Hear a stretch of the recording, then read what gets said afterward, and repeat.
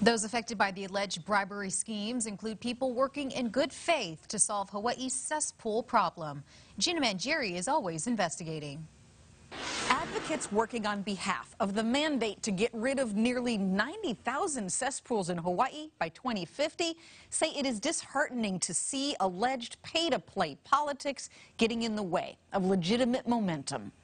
The feds allege well-connected business pressure and money were behind bribes to facilitate, then to make disappear, bills that would have expedited big wastewater projects. We hear that people were, at first supporting these bills and then, trying to kill them just, is incredibly frustrating for nonprofits like us, but also just as an individual. This is why people say politics is often a cesspool. This is occurring in our elected officials and people who have been placed in office to protect us, to be public servants, not personal servants. And so this is, again, a very disturbing trend that we are seeing in government.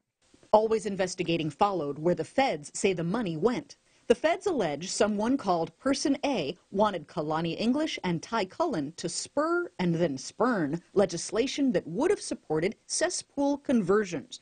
We checked past legislative sessions and saw bill after bill on the topic move along and then hit a wall. Now advocates say it's making a little more sense why something so important fizzled time and again at the Capitol.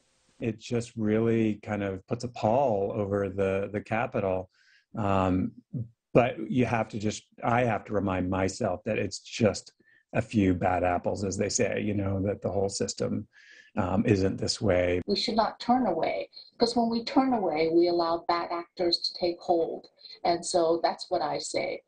We should watch more closely, be more vigilant, because this is the people's house. Part of the alleged scheme was to help tee up Person A's business to reap the profits when eventually the big government-funded cesspool projects would go out for state or county bid. Advocates of proper wastewater management say the alleged scheme was remarkably short-sighted due to the scope of work out there for the taking in Hawaii. It's a huge problem.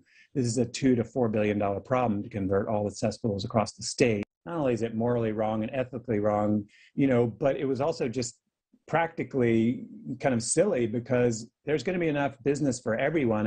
The feds say Person A also wanted English's help keeping tabs on the cesspool conversion working group. Officials, volunteers, and other stakeholders who have worked for years on how to stem the flow of 53 million gallons of raw sewage that cesspools allow each day into Hawaii's waters. At one point, English was a member of that working group.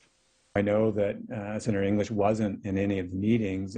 According to the feds, English told Person A he doesn't attend purposefully, saying, "I don't want to overshadow their work." But feds say he slipped Person A an unpublished draft committee report that could have given the company a leg up on the bidding.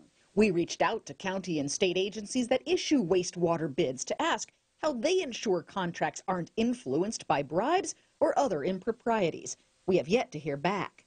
Gina Mangieri, KHON2 News, always investigating.